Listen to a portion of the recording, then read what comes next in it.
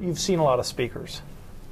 Let's talk about mistakes that they tend to make on the platform when they're delivering that you observe. Oh, just walking up and thanking everyone for being here. You know, I'm so glad to be here. This is, you know, I think you just get right into the talk.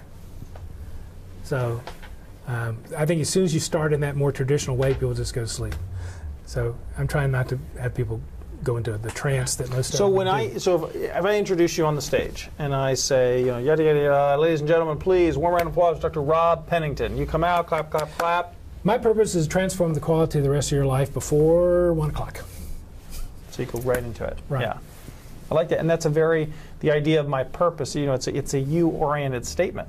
You're really, you know, promising them. Right, and what happens is they'll react, you know, and I'll say, so how many of you think that's even possible?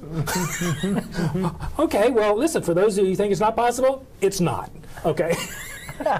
People who think it's possible, hey, we got something going here. Yeah. Because we make these judgments immediately about what's right or wrong, good or bad, possible for me, possible for someone else.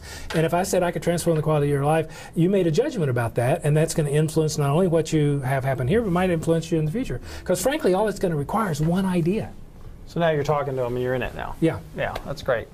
Anything else you see with speakers you've observed, mistakes they make? Too choreographed, too self-aware of their movements. I think some of that comes from historically watching very charismatic speakers and taking apart what they do, and then if I do that, then I'll be charismatic, raising my voice at the right time, lowering my hand, moving back and forth. I think it loses a naturalness. I think you could still have a knowledge of that, but I think audiences are more sophisticated today. They want someone who's just going to come out and be real. And not give me a canned presentation that's going to be exactly the same no matter who you're with. Mm-hmm. They want to have some relationship. They want to have some connectedness. That's why I'm meeting everybody beforehand. If somebody were to come to you and say, you know, I want to be really, really good at connecting with the audience, and here you are, a psychologist, you know all the things, hopefully. Yes, I know all the answers, you know, the answers. But if you were to rattle off as many quick ideas, almost like a checklist of things, techniques that obviously have to be done right, have to be done in an authentic way, but there are things that, you know, when you do these things, they help you connect. Wherever you're speaking is your living room. You relate to it that way. You relate to the audience as your personal guests. I think that's fundamental.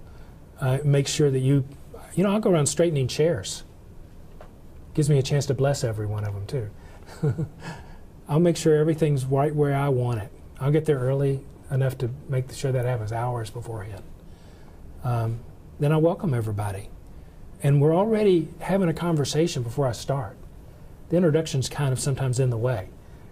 And I'm open to it changing in the minute. I mean, I gave a Sunday sermon once, and I had it all down to a T. I had it written down more than I normally do. I really wanted to have a big impact. And as I'm sitting there and they're singing the song before I'm supposed to start, it changed everything. That song just opened up a whole nother possibility for me, and I probably ended up doing 50% of what I planned, and 50% that was about that song. And, you know, I think, obviously I couldn't have prepared that, and I think if you're real and alive and affected by what's going on, the audience is like, whoa, they're with you, and they're awake and want to know where you're going and how you're going to do it. And the other thing is be willing to be vulnerable. Be willing to say where you're not good and what your mistakes are, because people want to identify with you. They don't want to see you on a pedestal. You want to say, you know, I'm going through the stuff too.